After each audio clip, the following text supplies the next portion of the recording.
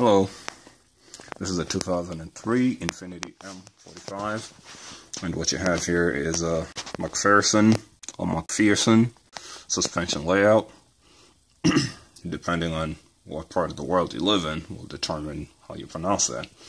So you have a combination coil spring and strut unit here. You coil over suspension basically, and this right here, one of the complexities of this platform is that this is welded onto the spindle here, and then the spindle holds the hub.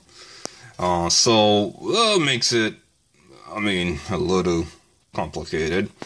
You can't just buy parts randomly, kind of have to go for special parts.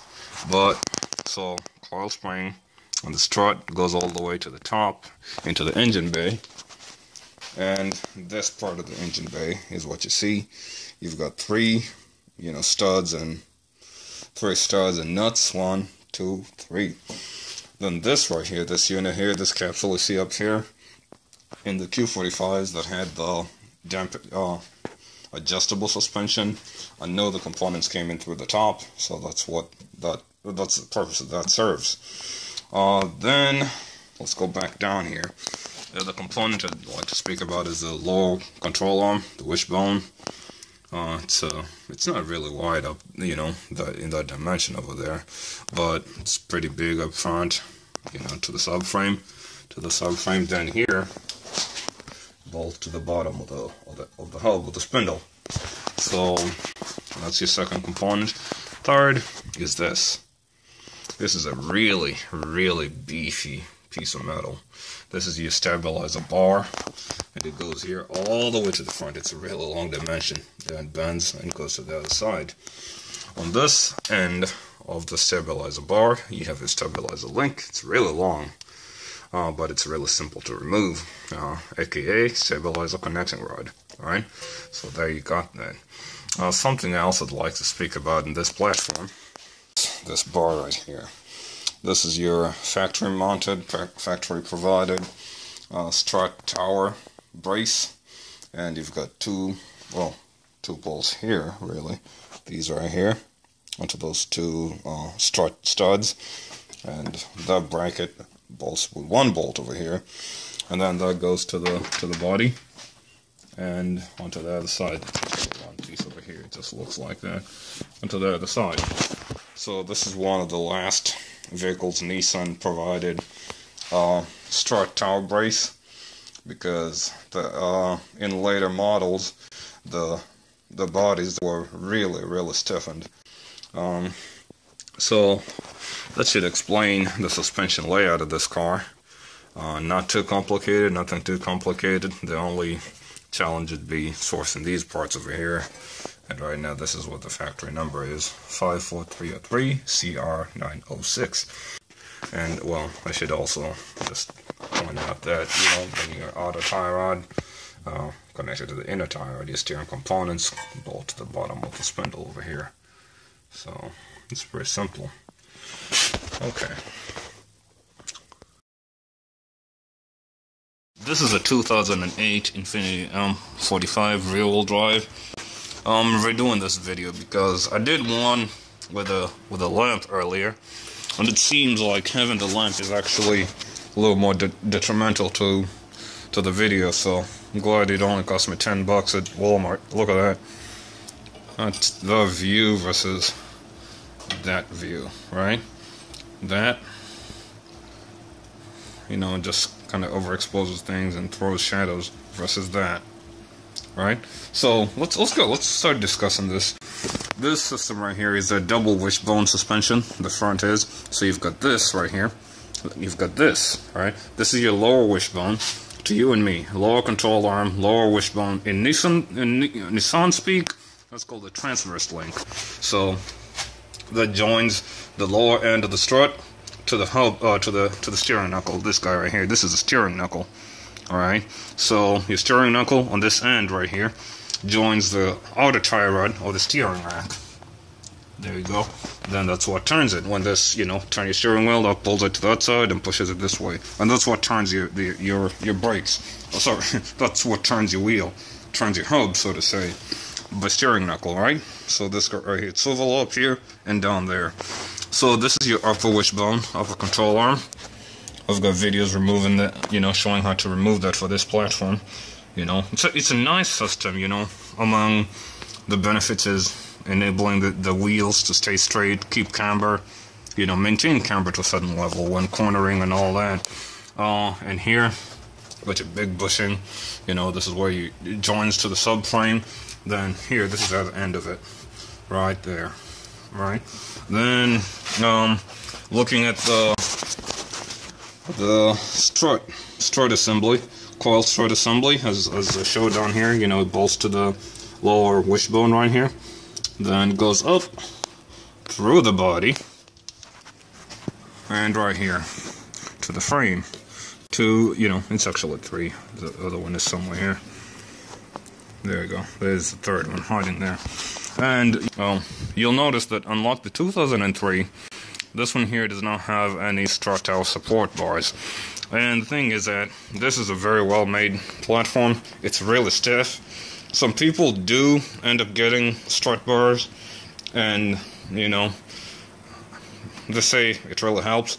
I'll tell you how I use my car. Most times I'm in America, so I drive straight a lot, and when I turn left or right, it's at slow speed, so I don't really need to corner any heavily. And even when you do, honestly, this car is pretty good. So that's what we got for suspension.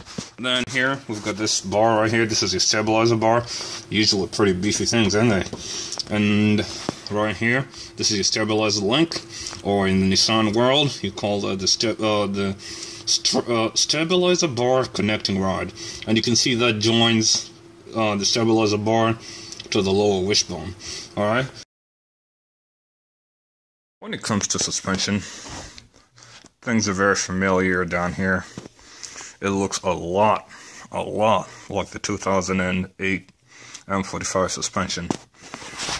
You've got double wishbone suspension, and so you've got this upper wishbone, upper control arm. You've got this right here, lower control arm. And honestly, it is the basics of it are pretty much the same.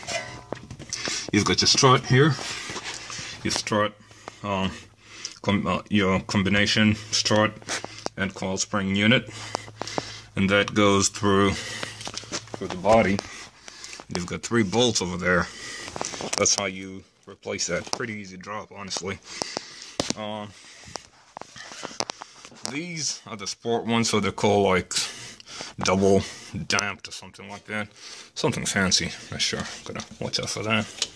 Oh no, that's just for the spring.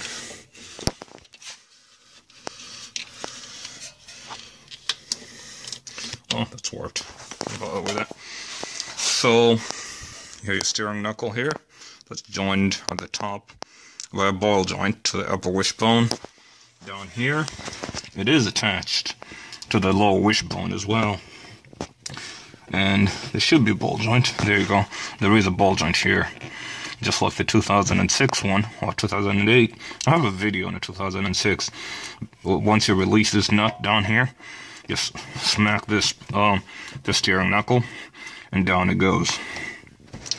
So you've got your, it's a really long one by the way. You've got your steering rack, your outer tie rod end over here, to the bottom of this steering knuckle, and that's how you turn it.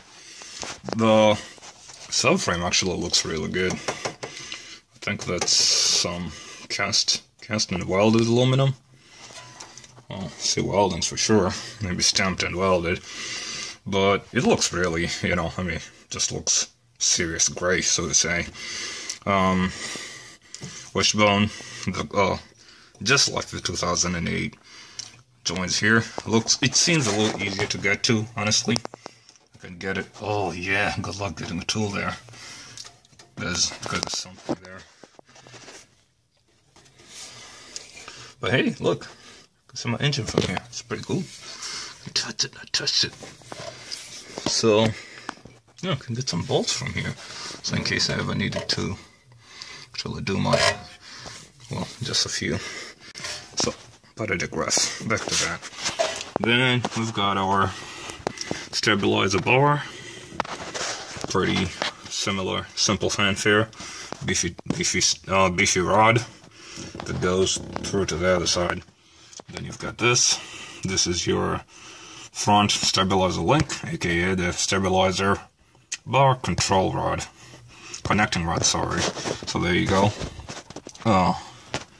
What else? That's pretty much it. The front's usually pretty simple. You know? Let me see.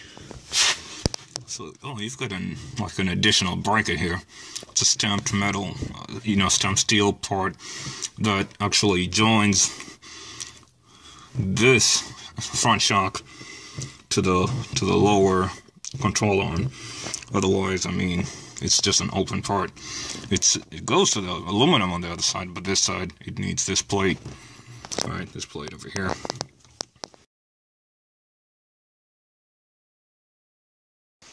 So you can see here, by this point, Nissan had already gotten away from using, or rather from installing, strut tower support bars. But if you look at the general shape of this thing, see it's metal all over, and compare this metal here to the shape of the 2003 engine bay, like I told you. I mean, it's pretty much a big, it's a sheet of metal, yeah, but it's a big strut support bar. Again, this is one of those where, if you want to, you could put a strut support bar, an aftermarket thing, but I'll tell you, I've messed around with enough Nissans in my life to know that this thing is stiff as hell. So, it's probably not something I'll be in a hurry to do myself, but I definitely don't knock anyone that does it for visual pleasure, or anyone that goes cross-tracking and stuff. Oh my goodness, I can see the dust on this car. Oh, okay, need to wash it now. All it did was rain on it. Damn. Didn't know rain was that dirty. Oh well.